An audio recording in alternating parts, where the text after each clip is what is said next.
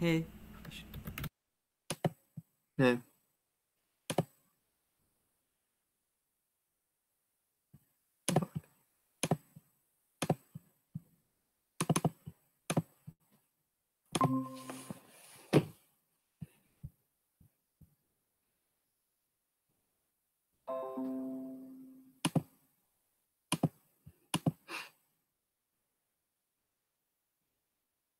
Yeah, Keith, you definitely added way too much pressure.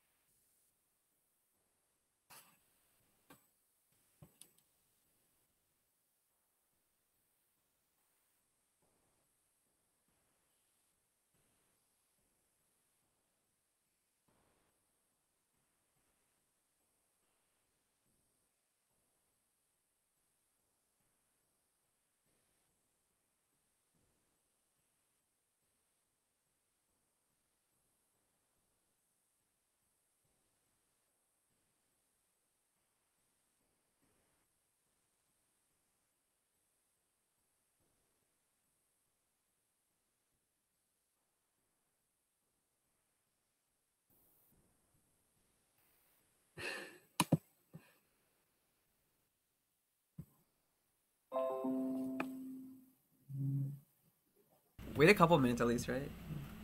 Yeah.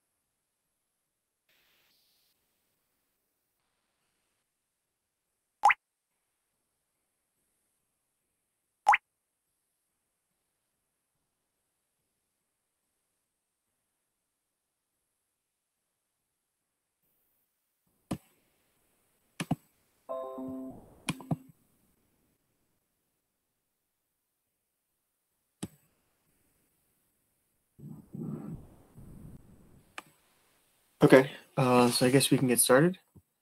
So hey guys, we're going to be talking about DFS trees today, which is a really nice topic that has a lot of uses for a lot of different types of graph problems.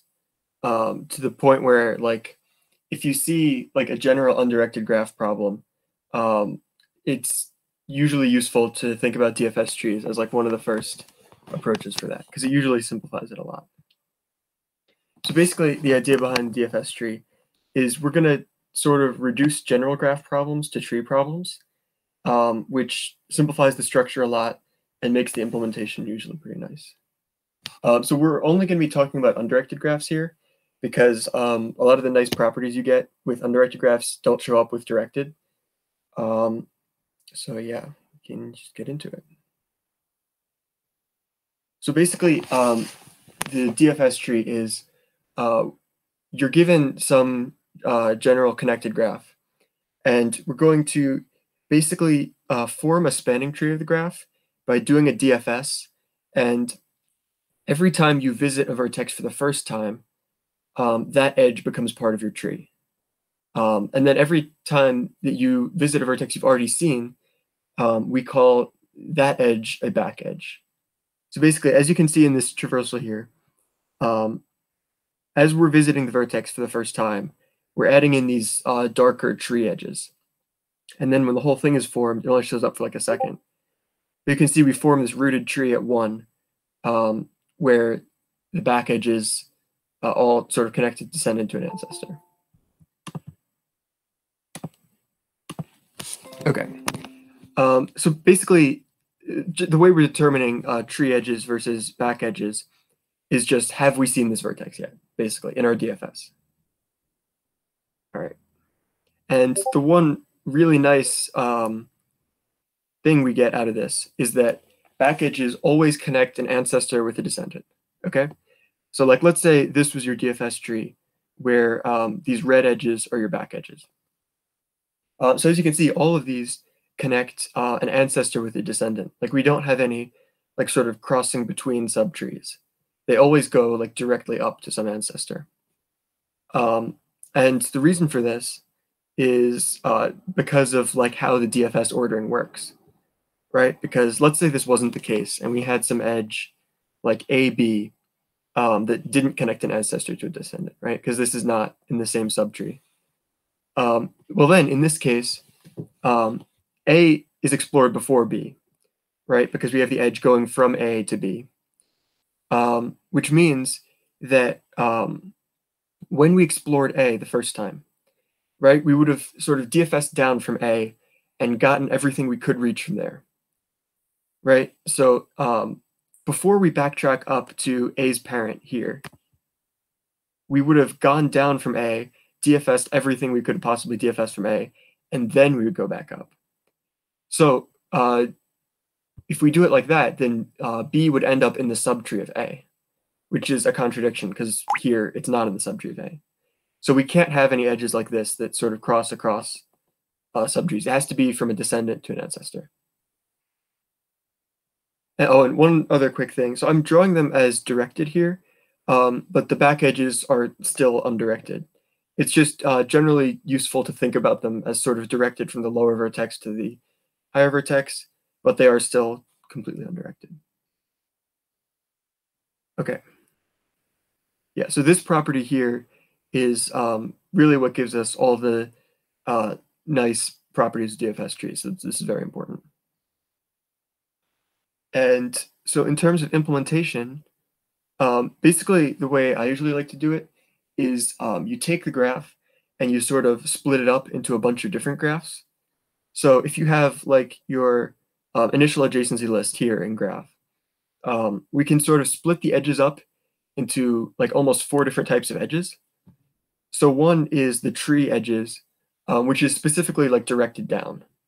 So like tree U holds only the children of U in the DFS tree. And then we have parents stored separately out here.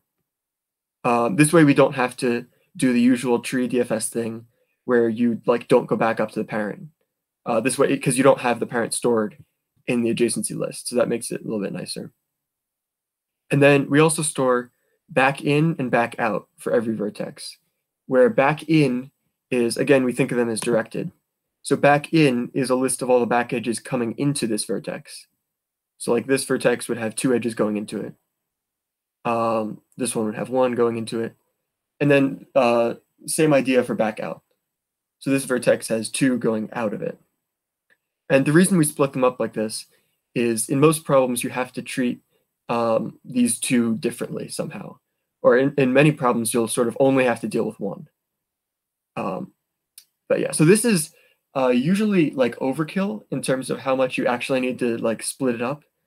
But once you have it templated, it's a very short like function to write.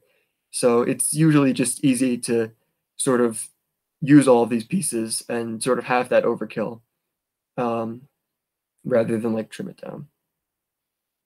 Okay, and so then for constructing all of this, so we construct a graph like we normally do, where you read in the edges and add them in both directions. And then we can do one DFS to fill everything else. Oh, and the one array I didn't talk about here was dep, which is the depth of the vertex in the tree. So the root will be depth 1, this will be depth 2, depth 3. It's the normal idea of like depth in a tree. Okay, and we're also going to use dep as basically our used array. So dep equals 0 is going to represent a vertex that we haven't visited yet. And then dep equals 1, 2, 3, 4, whatever, represents a vertex at that depth, which is why we start the root at depth 1. So yeah, so when we're DFSing from vertex I with parent P, we set the parent I equal to P, and the depth of I equal to depth of parent plus 1. Sort of quick detail, when we DFS from the root, we do DFS root root, which sets depth of the root equal to depth of root plus 1, which sets it equal to 1. Just sort of a nice trick, but that doesn't really matter much. So yeah, anyway, then we're going to iterate through everything that it's adjacent to in the graph that does not equal its parent, right? Because we don't want to add its parent to any of these 3 lists. And then if j is unvisited, if we have an unvisited neighbor of I, we're going to add that as a child of I, which means we add it into tree I, and then we DFS down from j. Otherwise, we have already visited this. And so now we want to see, is this a vertex that's above I? Like, is it an ancestor of I or a descendant of I? And what we want to do is we only want to sort of catch each back edge once. So what we do is if it's an ancestor of I, then we add the back edge in both directions here. And if it's a descendant of I, we can ignore it because when we DFS from j, we're going to catch it, right? Because you only need to sort of catch it in one direction. So now once we have this back edge, we can add back in, we can add I to back in of j, right? Because we have an edge going from I into j, and we have an edge going out of I to j. So we add j to back out I. All right, so before we get into problems, any questions on like how this works or the implementation or any of this?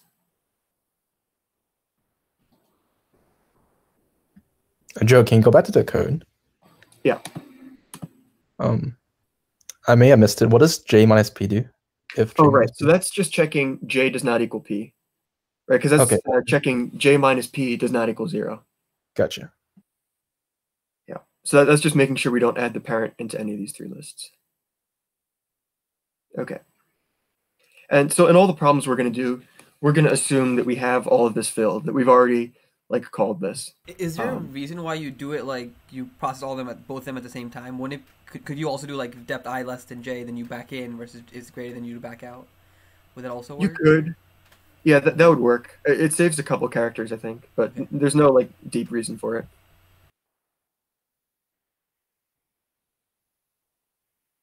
Okay.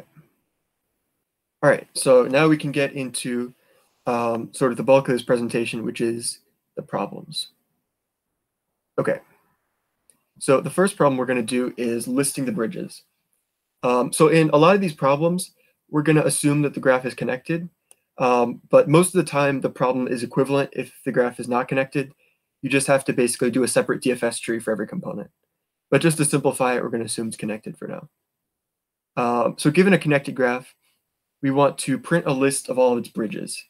And a bridge is an edge where if you remove it, the number of connected components increases by 1. So like this edge would be a bridge, because if you remove this edge, we sort of cut off this triangle here. So yeah, do you guys have any ideas how we could do this with DFS tree? Even like conceptual ideas, not even necessarily code.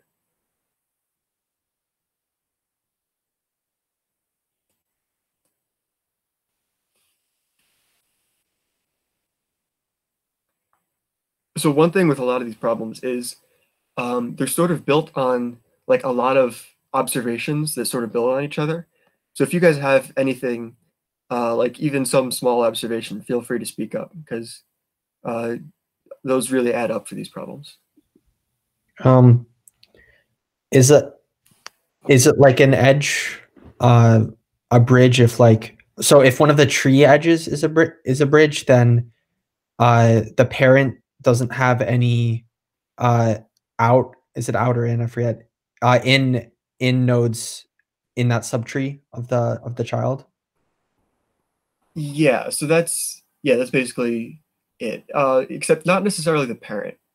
So an edge is a bridge if there isn't a back edge that sort of passes over it.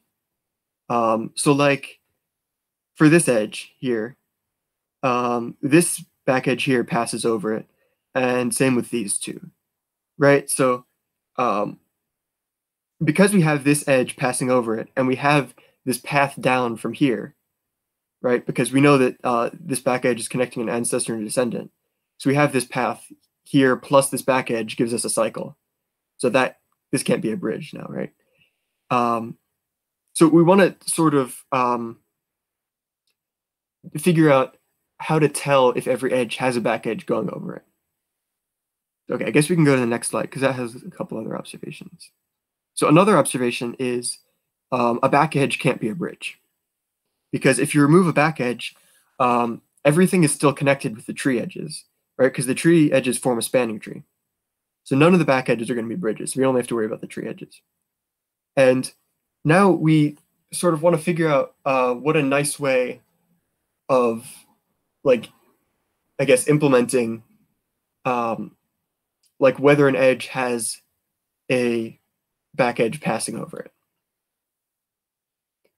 So do you guys have any ideas about that? So again, it can go to the parent, or it can go to any ancestor past the parent, and that will. What do you mean by passing? What did you say? Passing through it? Passing over it, or something like that? What do you mean? Oh yes. So by passing over it, I mean basically a back edge from a descendant to an ancestor of that edge. So like for this edge, for example, like this edge, we can think of it as passing over because it goes from a descendant of this vertex to an ancestor of this vertex, which is just itself. So yeah, I guess. Yeah, that makes sense. Yeah, okay.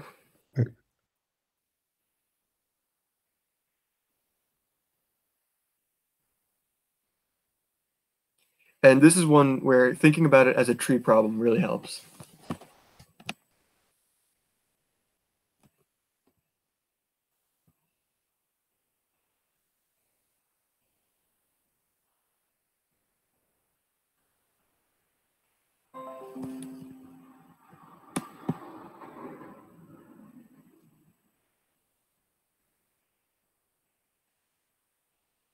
Is there like a time constraint here? Yeah, we want to do it in like linear in terms of n plus m. So like, okay. Yeah, like constant number DFSs or something.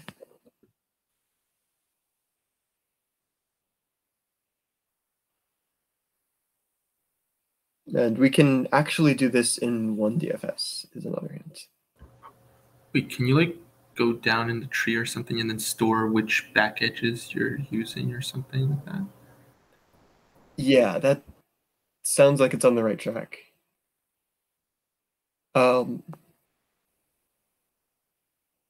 Yeah.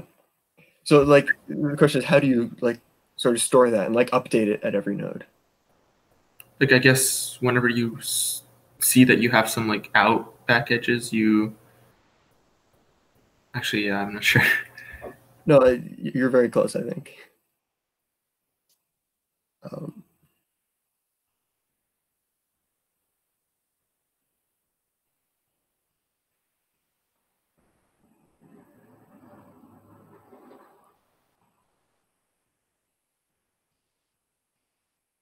Maybe you add a direction, like the back edge goes through like his third child or something, and then you just like keep going down the tree, and you have like all the back edges that are currently active for the current child you have, and then you just keep like marking those as not used if there's at least one back edge in your list or something like that. Yeah, so you're very close. So that's basically what we want to do, is we want to sort of do a DFS and like maintain which back edges are currently passing over the current edge. Where like when we're DFSing from a vertex, we want to know like which back edges are passing over the edge from it to its parent, essentially. And we can maintain that set by like looking at back in and back out and all that kind of stuff. The problem with that, actually, that might work. Yeah, if you did it as a set, I think that would work. Like if you stored a set of the current back edges and sort of updated that as you go, that would work. Because then you can remove and insert in log time, and that should be okay.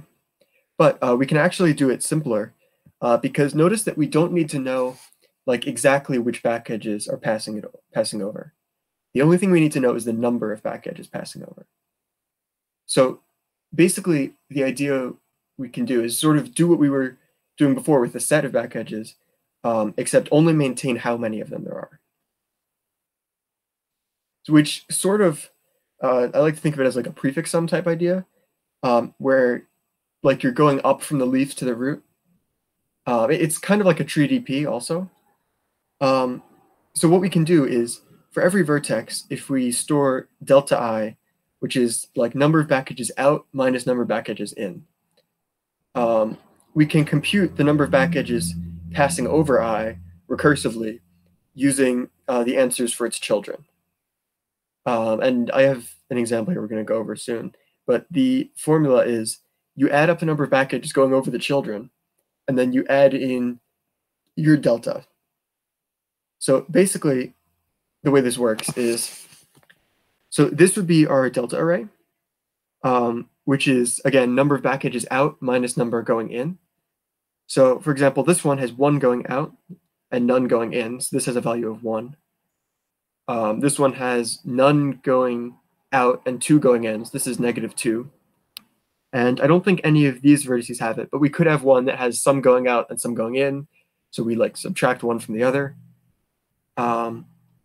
So yeah, that's how we get this delta array. And then what we want to do is we want to compute this back array, which tells us how many edges are passing over, how many back edges are passing over the edge from I to its parent for each I. And then once we have this, bridges are just going to be the zeros in this graph, except for the root. So we get these 3 zeros here, and those are exactly the 3 bridges in the graph. And so the way we compute this is, like let's say we're looking at computing this. So we look at how many back edges are passing over each of these children, and we add them up, right? Because each of these back edges sort of can extend past that node and go further up. Except we want to then delete all the ones that stop at this node, and then add in all the ones that start at this node, which is the same as adding delta I, right? Because that's exactly what delta I holds. So if you add up 2 plus 1 plus 1 plus delta I, which is -1 here, then you get 3. And so you'll notice if you do that for any of these nodes in the tree, that works out. So yeah, then we can basically just do this one DFS, and that gives us all these values, and then we have our bridges. So questions on this? Sorry, how does it exactly give you your bridges? Right, so we're basically doing what we were talking about before with like maintaining the set of back edges, except all we're doing is maintaining how big the set is. And we're doing that by sort of adding up the values for all the children. Oh, And wait, then- so sort of more Oh, yeah. analogous to the set thing. Can you not also implement it as when you were going to do the set insert, just do +1, and if you do the set erase, just do a -1 in some global value? Would that not do the same thing instead of? So every time, Yeah. if you remember the if else in your original DFS, right? If depth I is less than j, you do +1. If it's greater than j, you should do -1. And if it's 0, then it's Yeah. a bridge. Yeah, that would also work. I think the set thing might not work if you have like a lot of children, because then you have to merge a lot of sets, and that might take too long. You might be able to do some small to large merging or something and save that. No, But again, this is definitely easier to work with. no, but can you implement that set globally? And it's the same thing here with the Callan. You can implement that globally. Maybe. I think you'd have to add like a little bit of Okay. code or something. I don't know. I mean, I think it would work, but I think this way is definitely cleaner.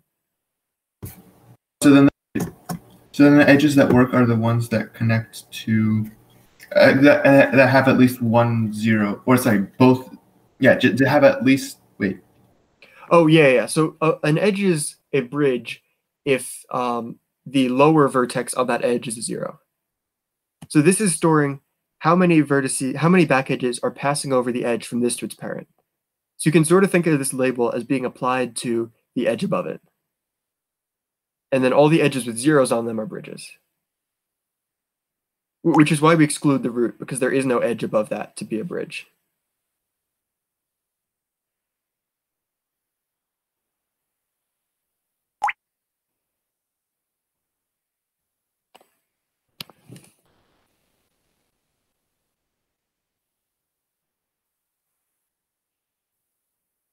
All right, you guys good?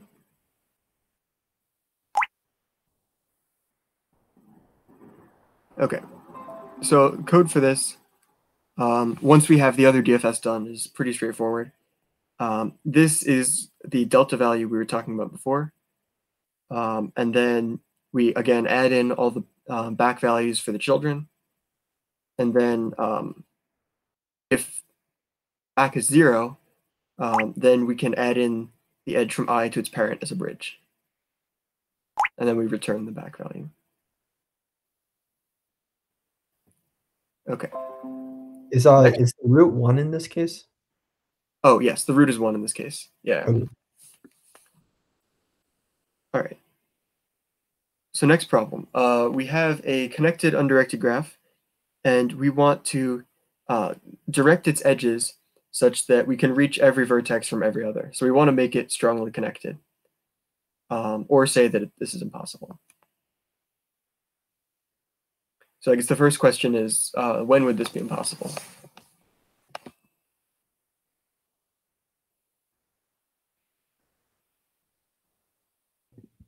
When it's not connected, when it's undirected. Yeah, so that would be one case. Okay.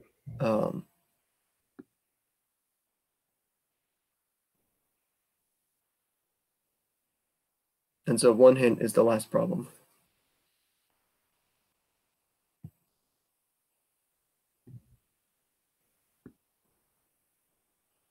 Oh, it's impossible if there's one edge that is a bridge. Right, exactly. So we can't do it with bridges. And it turns out that's the only case where we can't do it. So can you guys think of how we could direct the edges to make it work if we don't have bridges?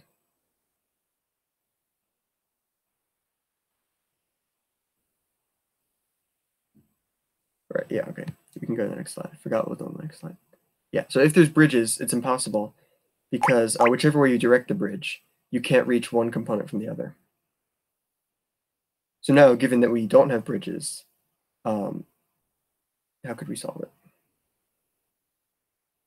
And this one is a really clean solution. Isn't it just, you basically just draw the DFS tree kind of out. And with Yeah. like, it goes down to the children, that's like directed that direction. And then if it's a back edge, it goes up. Yeah, exactly. So we can direct all the tree edges down and all the back edges up. And assuming we have no bridges, then this works because from every non-root node, we know that there is some back edge that passes over this node, right? So we can go down to that back edge and go back up, and now we've gotten higher. So we can keep iterating this until you get up to the root. And then you can use the tree edges to get down to any vertex you want. So if we direct them this way, we can get from every vertex to every other vertex. So we've satisfied the condition. And then the implementation for this is very straightforward. Once you check for bridges, you can basically just print out the DFS tree essentially. So questions on this?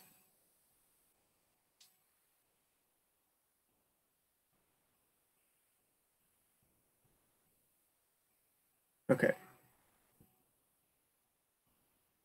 All right, so on this problem, again, connected undirected graph, and we want to split it into as many edge disjoint paths of length 2 as possible and list all of these paths. So like in this example, you have like the orange path, the green path, the red path, and the blue path. So this one out of all the problems we're going to do is probably the most like a tree problem. So thinking about it as a tree is very helpful.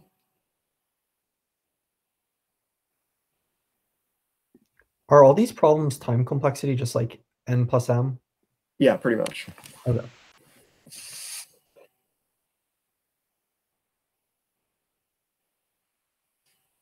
Yeah, because usually if you like do the initial DFS tree, DFS plus like one other DFS, that's usually all it takes. And you can combine the two for most of these probably, but it's just easier to do them separately. Wait, Joe, what does it mean by edge disjoint? But yeah, so you can't have the same edge be in two paths, basically. Okay, gotcha. Yeah.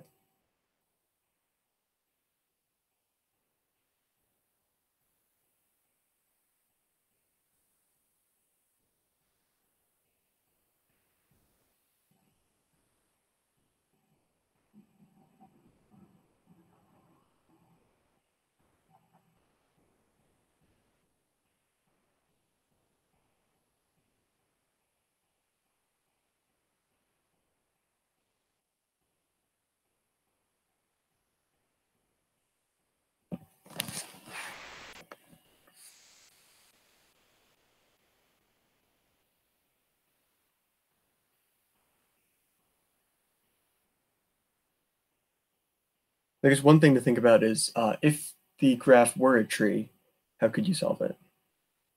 And then the solution adding back edges is similar.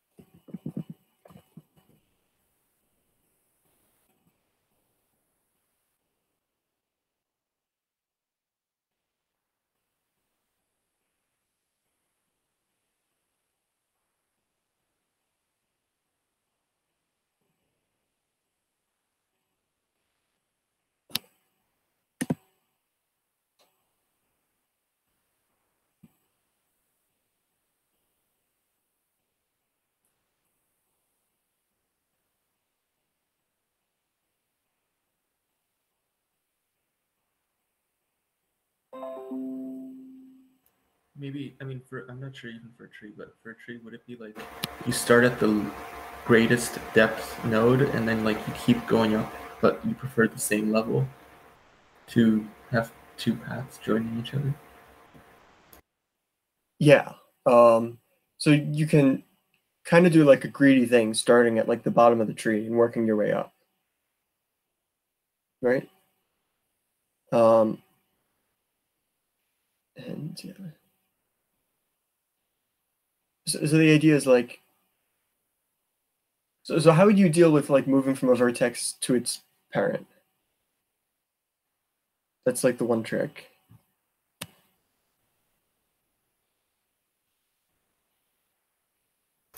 What do you mean? So like, if you're, let's say you've already like sort of processed all the vertices in your subtree. How would you, if you're like doing this idea where like you start from the bottom and work your way up, how do you, I guess, how do you process a node given that you've processed all of its children?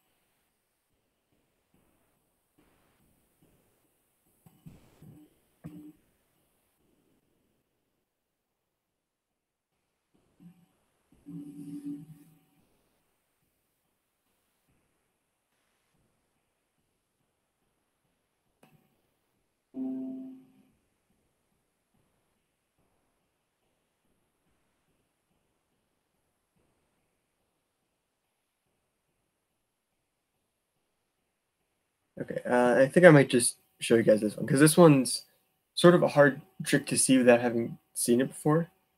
But yeah, Andrew is right. You want to sort of start from the bottom and kind of do like a greedy approach. And the idea behind that is, oh wait, one second. Yeah, there we go. So for every vertex, we want to make as many pairs as possible using the edges that are touching V that we haven't used in the subtree of V. And then if we sort of have to use the edge to the parent to pair off the last vertex, then we do that. Otherwise, we leave that edge for the parent to process. So we can sort of think of like either you pass up the edge to the parent or you don't, depending on whether or not you used it. And because we just need paths of length 2, the freedom to use the parent edge or not use the parent edge sort of lets us maximally use everything else, right? Because like, let's say you have an even number of unused edges, then you just don't use the parent edge and you pass that up. And if you have an odd number, you pair up the parent edge with one of those, then you pair everything else up. So probably the best way to see this is with an example. So if we have this tree, we're going to go through in DFS order and process all these vertices. So the first one, we go down here. There's 2 edges here. One of them is the parent, right? So the idea is we're going to pair up all the edges next to this vertex that we haven't done yet, but only pair up the parent if we have to. So in this case, we have to because we have an even number of edges here. So we form one pair. Okay. Then the next one we're going to go to in the DFS order is down here because we want to process all the children before the parent. We're doing basically like a post-order traversal here. Yeah, so this is the next one. We're in the same situation as we were before. We have 2 edges, so we can pair these 2 up, and then we're done. And then we go up here. Here we have 1 edge, right? So we can't pair this up with anything, but it's the parent edge, so we don't really care, right? So we pair up everything we can, which is nothing, and then we pass the parent edge up. So now we go down to this vertex. We get a similar situation with these 2. Oh, wait. I think there's supposed to be a back edge here. Oh, right. So we process this, we do nothing. And we process this one. Yeah, there's supposed to be a back edge here. We process this one, and we add in these 2 back edges, And notice that we have a leftover because we have an odd number. And we make sure that that's the edge to the parent, right? Because now we're going to go to this parent and we can sort of deal with all the edges that we passed up from the children, right? So here we have 3 edges.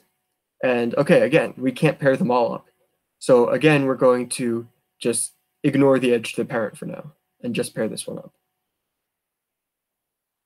Then we go down here. We have 2 edges, we can pair that. Here we have 1, we can't make any pairs. Here we can grab this edge that we passed up plus the edge to the parent. That forms a pair. And then here, at this node, we can't pass anything up because there's only 1. Here we can fix both of these children at once. And then again, here we have 2 edges, so we take them. Here we have 1, we can't make a pair. And then here we can sort of grab this edge from the child and the edge to the parent. And the one time you can get stuck is when you're at the root, because once you're at the root, you don't have an edge to the parent that you can grab. So like in this case, you can get stuck here in a case where you have a leftover edge.